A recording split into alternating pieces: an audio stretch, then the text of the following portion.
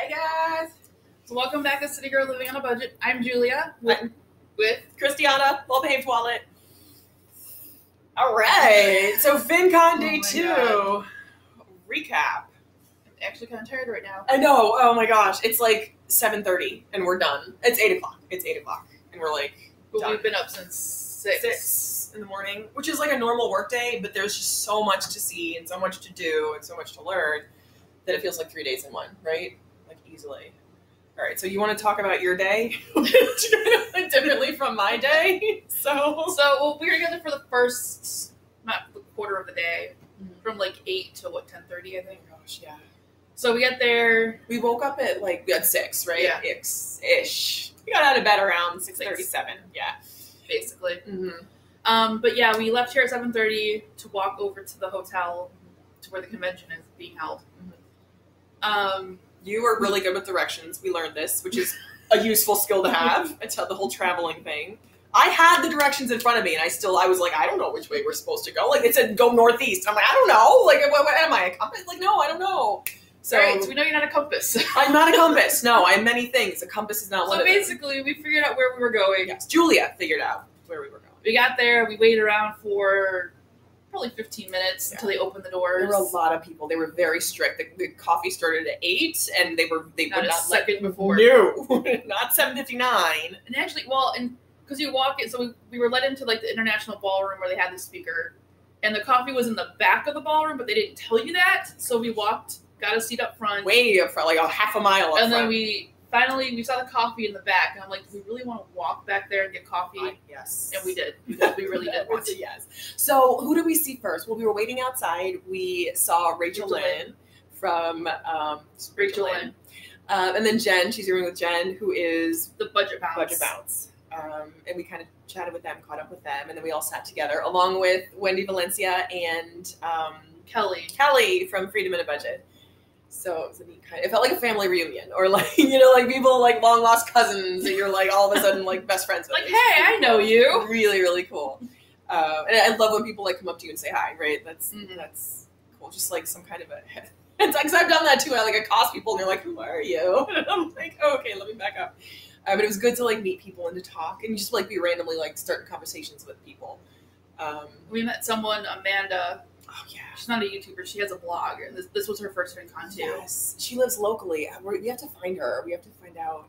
Her blog was Millionaire Next Year, and it was about the transition from corporate life. She's in corporate consulting into working for yourself and freelancing. So if you're on a YouTube channel, you probably know something about that. Yes, just a little bit. Yeah, you have to get out of that corporate mindset and be more entrepreneurial, even if you're not going full time with it. Kind of make yourself get adjusted to that. Yeah. So that was all within the first half an hour. Yeah. Of waiting to go inside that ballroom. You're like meeting people and talking with people, and it's super exciting. So we get in, and the keynote starts at 8:30, or the opening sort of address starts at 8:30. And then they had the MC come on, and I think the first speaker was Tanya Hester. Yes. Which I actually saw her. I didn't see her like speak before, but she was in a news clip about millennials and how we want like a different style of living. Okay, cool. So she was the first to speak. And then they had Ramit Sethi. Oh my gosh. Who I love. Okay, so first of all, the MC was Bethany Bayless, who was super engaging and motivating and sort of bubbly, and she was fantastic. What's her site? She is, I just looked at her, Heroes at Home. She teaches active military about personal finance. Okay. So she was the MC. She was great. And then they had a speaker from the AARP, Martha Boudreau, which I was actually interested in, right? About how the fastest growing demographic now is like 75 plus. Oh, yeah. Right? Totally forgot about her. Right? I wrote her down. I was like, oh, look up that chick. She was amazing she was like goals at 70 plus. I'm like, really cool. And like with my mom, being so close with my mom, I'm like, oh, like she's got to think about that sort of era that she's into. Yeah, my mom's still working actually. She's in her 70s. Mine too. Still working. So it's just interesting to think of that demographic as fast growing, because I mean my mom's fasted. People are living longer now than they were before, and they're not retiring at 60, 65 that they Exactly. Stereotypically, you'd retire at 65, the latest. So it's for sure a new definition of work and retirement. So and because AARP is a premium sponsor, so just seeing their take on the idea of finance is really compelling. And I remember seeing my mom, like my parents were older parents. My mom was 36 when she had me. Mm-hmm. So I remember seeing AARP magazines when I was a kid around the house. Yep. Same. My mom was 35 when she had my sister. So yeah, very much. So I just remember like they've kind of always been a part of that organization. Mm-hmm. And part of her speech today was, older people they're working longer, they're not retiring right away. And so they've kind of had to redefine who their target market, because it's not 50-year-olds anymore. And they're not retired, right? American Association of Retired Persons. They're not retired. They're not retired. So they were actually the sponsors of the coffee as well. So it was like on the banner to buy coffee, it's like, coffee, my AARP, rethink possibilities, or what was their slogan? Real possibilities. Real possibilities. So it's right over the coffee. Bethany's kind of real possibilities with coffee. Yep, that should be coffee slogan all the time. Real possibilities. Yes. So those were and Claudia Pennington spoke for FinCon about the marketplace, the freelancer marketplace. Yes. Which is a way for freelancers to connect with brands. And it's free to sign up. You just create an account and you can put yourself out there and brands can check out your work and see if they're interested in working with you, so now I have to do that. Yes, we have to do that. It's on the list to do as well.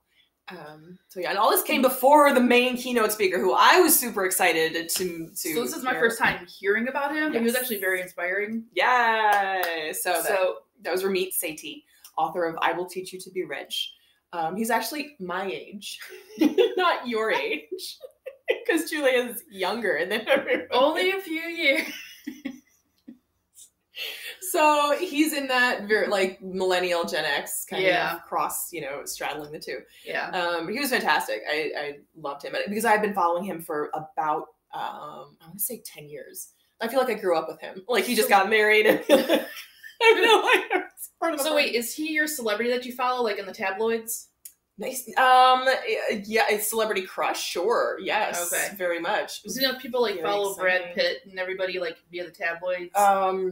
Yeah, he's the person you follow? Yes. Okay. One of many. I have a long list of many that I follow. So clearly I don't say new to the world. Yes. Or to this you have to follow him. Oh, yes. So yes, but he was very inspiring. This is my first time actually hearing about him and hearing him speak. And yes, he was very inspiring. Well, what did you think of him? Like for the first time, what was your like initial impressions? Like 3 words that you thought of him?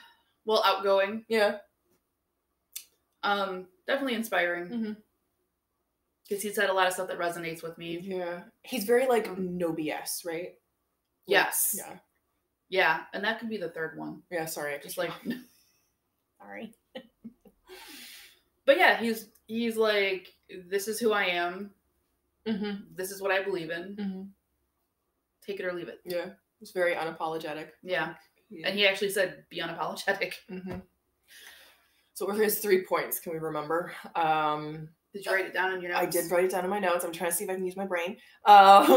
She took notes. I didn't.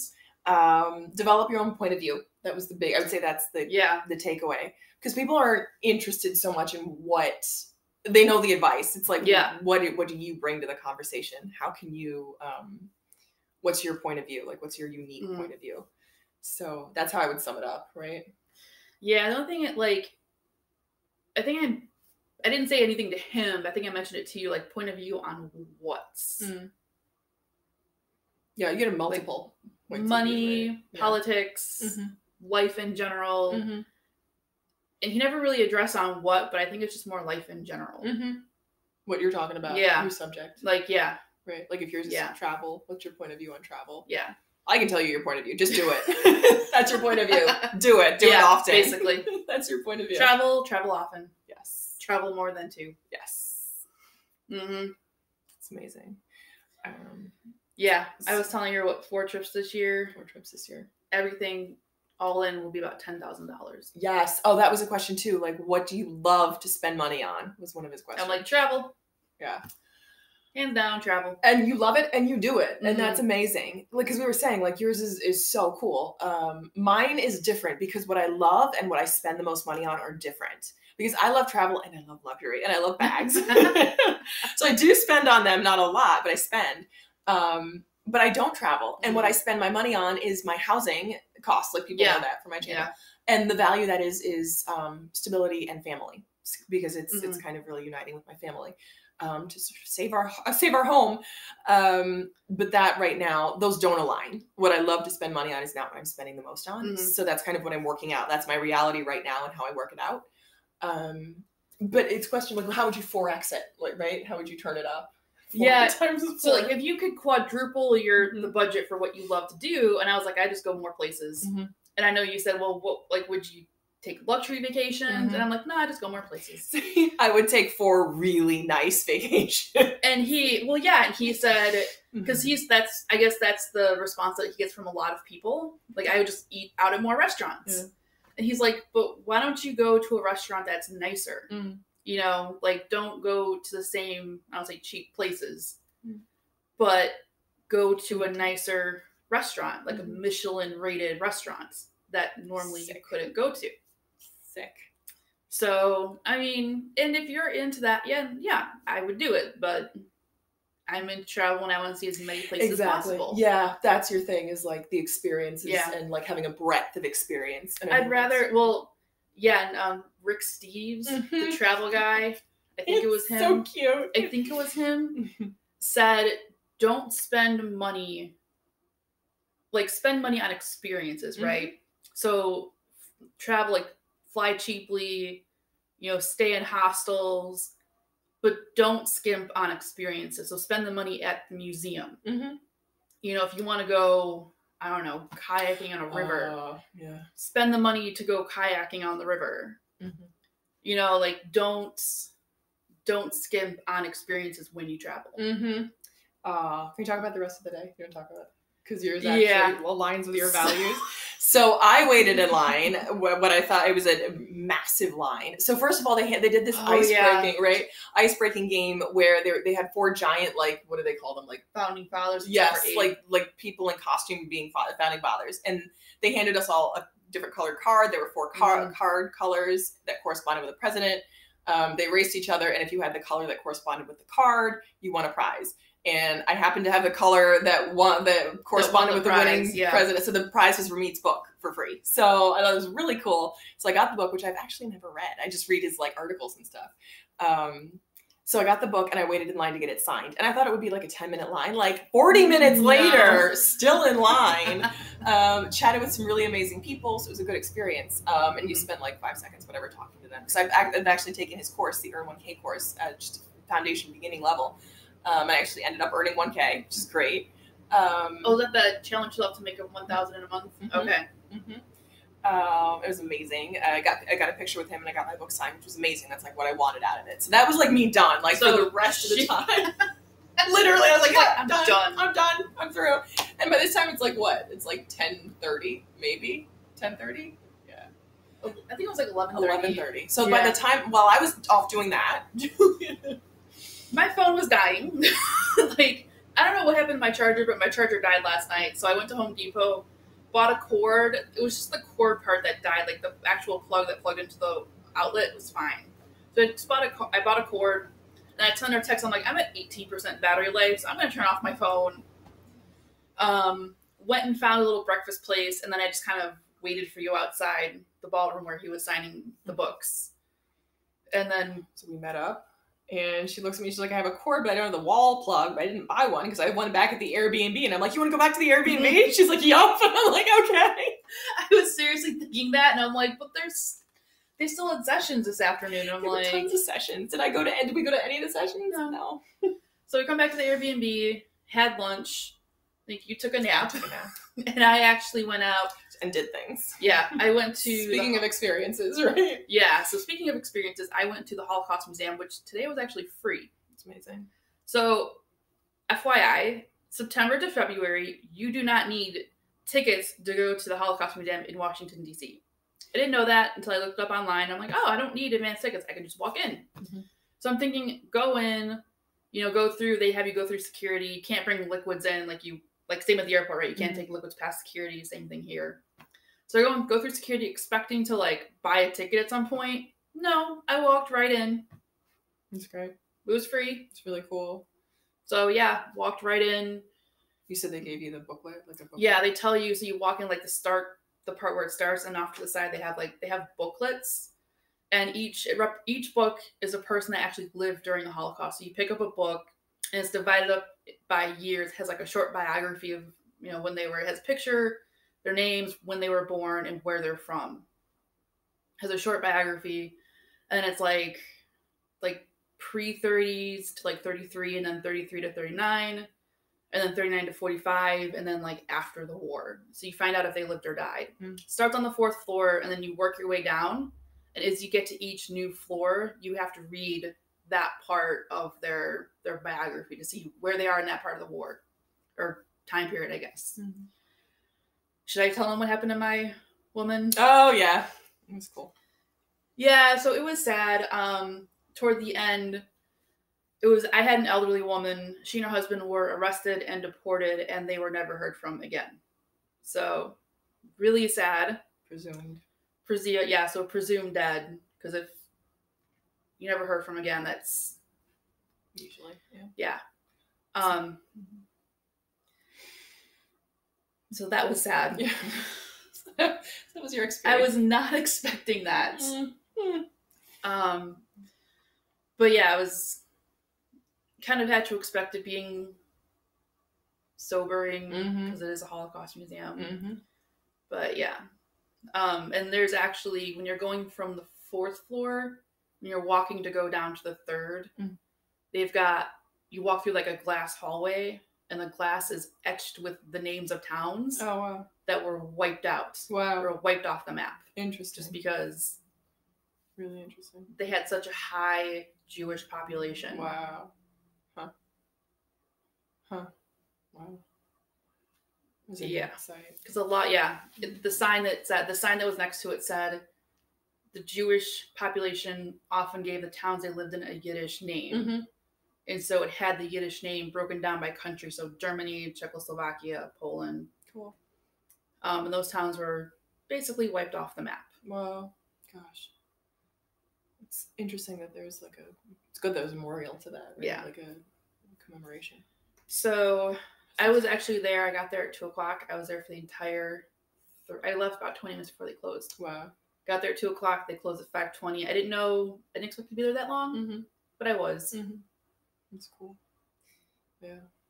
So I think you texted me at around like 5 that you were heading back. And you got back pretty quickly. You took the bus, right, to get there? I took the train.